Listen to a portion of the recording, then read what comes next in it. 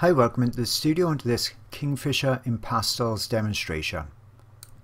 Now I'm working on light grey pastel mat paper, and I've chosen light grey because I want to make all the colours stay nice and vibrant.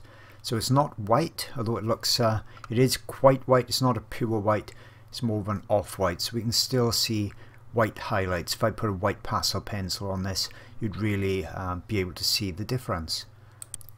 I've transferred as per normal my image to the pastel mat paper, and what you're seeing is just an initial blocking in. So while you're observing that, I'll talk a bit about what else you're seeing on the screen. On the left I've selected some of those greeny and bluey kind of tones. On the right, almost out of shot, there's the oranges for the bird's chest area, and you can see lots of different brands of pencils in there as well. Now those are colours that I've collected over the last couple of years that I've been doing pastels. So I've got Carbothello in there, Pitt in there, Gioconda. So you're just going to use the selection and the collection that you've actually got yourself.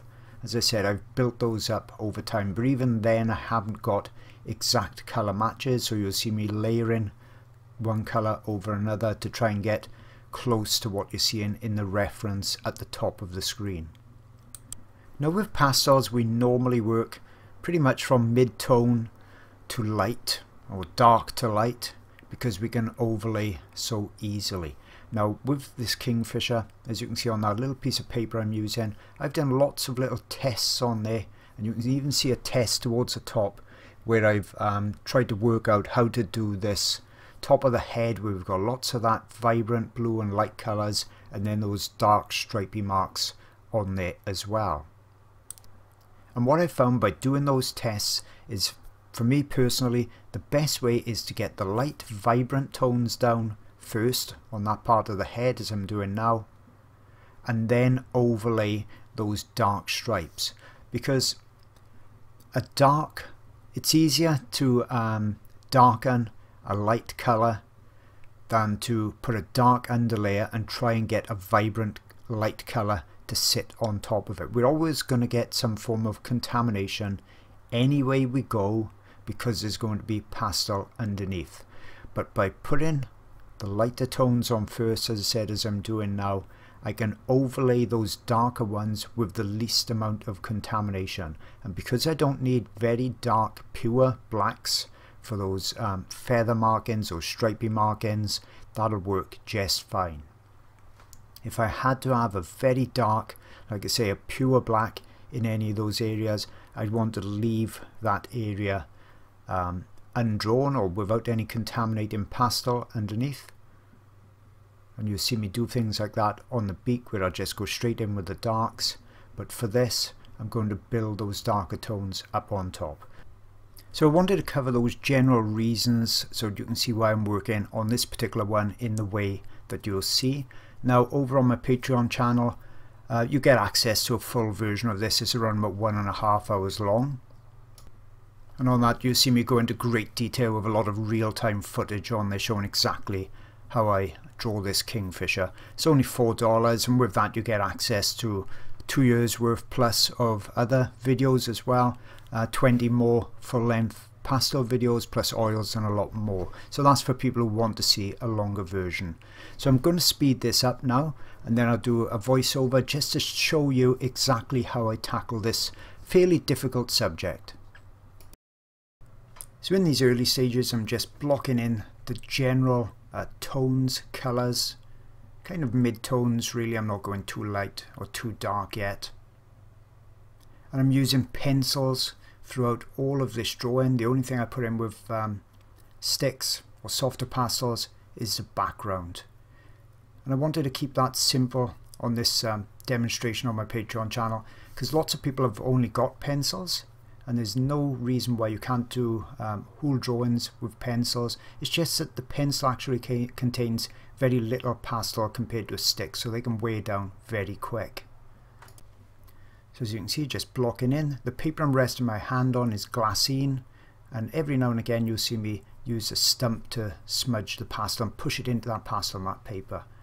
Now the reason I haven't put the background in yet is because with things like the dark pastel going on the beak, is a tendency then for those particles to end up on the background and contaminate it with a dust. So that's why I put the background in later on. Now you saw I put the pastel in with a soft pastel stick, then I toned it a little bit with a pencil before blending it with my fingers. So now I'm starting on that banding. You can see how easily the dark is going over the light. If I'd done it the other way around and put a darker underlay, I never would have got that real punchy vibrancy that I wanted on these colours. Now obviously pastel light goes over a dark much more easily than it does with coloured pencil, but even then I want to give myself the best chance to get that punchy look, and that's why I went in with the lighter colours first. Now I'm really punching the colours up. The good thing with pastels again is you get lots and lots of vibrant punchy colours, and if I was doing this in oils I would have used exactly the same technique. Oils, oil painting and pastels very, very similar in their application and the way you work from generally dark to lighter tones. Here I'm just starting to put in some of the more final details. This was only a relatively quick study, as I said. It's about 2 hours long from start to finish, but a new subject for me. I'd never done a kingfisher before, so it was a very interesting subject to do. Just add in some of the finer details, and I could have worked on this longer and longer with much more refinement, but I find some of the drawings I do are like a more painterly look to it, or more looser look to it. Some I rather do very, very detailed, and when you're doing your subjects obviously that's totally up to you. When I'm putting the details in, I'm using a nice sharp pencil. My favourites then would be Carbothello or Pitt, because they are that bit harder, so they sharpen nice with a crank handle sharpener, and I can get lots of fine detail. With the softer pencils like the Gioconda, the Caran d'Ache, they're a bit more difficult to actually get a nice fine point to them, so I don't use those much for details. Hope you've enjoyed this really short overview video. If you're looking for even more great art sources, I've really got you covered. First off, I've got a Patreon channel. It's been going well over a year or so, packed with around about 50 or more videos and new ones every month.